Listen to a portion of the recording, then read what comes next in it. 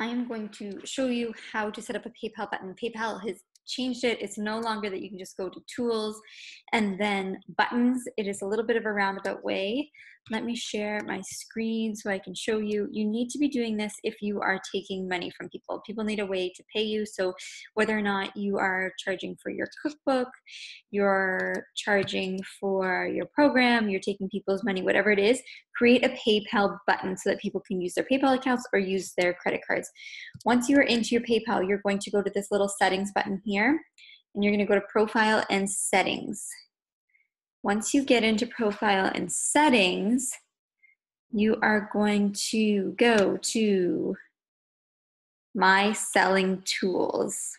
It was so much easier when it was like literally tools buttons. Now you need to go to settings, which is up here, and then my selling tools, and then PayPal buttons are going to be right here. And you're going to update your PayPal button.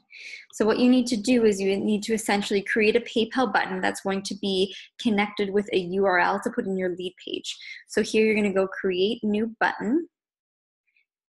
And what you are going to do is you're going to go buy now, whatever you want it to say. You're going to say cookbook or whatever you're selling, program.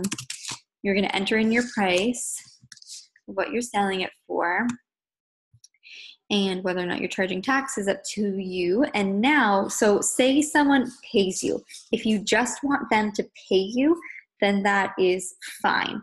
Now, what I do for my cookbook is I have them pay me through PayPal, and then they automatically get transferred to a new URL with my cookbook or my meal plans, whatever it is, to download. My program comes with a comprehensive guide. So what it is they pay with PayPal, and then they get the comprehensive guide that they can download right away. So in order to do that, you need to go to step 3 here and take customers to this URL when they cancel their checkout. No, because they will get everything for free. Take customers to this URL when they finish their checkout. So this is where you are going to put the URL of what you're giving them. So what I do is I go to my Google Drive and I upload my cookbook.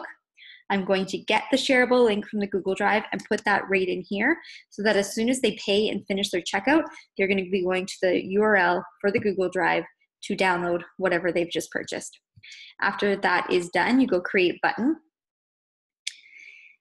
And once you've created your button, you can use this HTML code to embed it in your website, or you can go here to email, and this is what you need to copy to put into your lead page. So on the lead page, it will say, click here to buy now, click here to register, click here to purchase, whatever you want to say, make it very specific.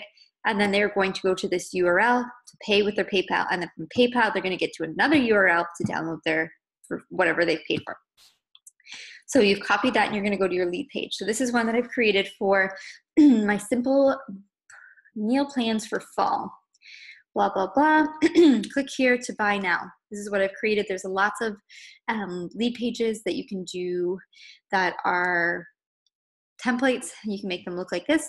Or as an alternative, if you don't have lead pages, just send people to that PayPal URL and they'll be able to pay and get their product. You don't even have to have lead pages, although it's nice because you want to be able to collect the emails. You want it to run a little bit seamless. People like coming to a landing page, yada, yada, yada. So here, this is where you're going to click here to buy now. Once you click on this, you want to click here to link it. And you are going to choose external URL and then paste your PayPal code because you can see here that I've already done it for my own. So it all runs. After that, you need to press done and you need to press update. Lead pages, it's really important if you are integrating anything that you always press save, done, update. So I hope that was helpful for you. If you have any questions, let me know, but that is the new place for creating PayPal buttons.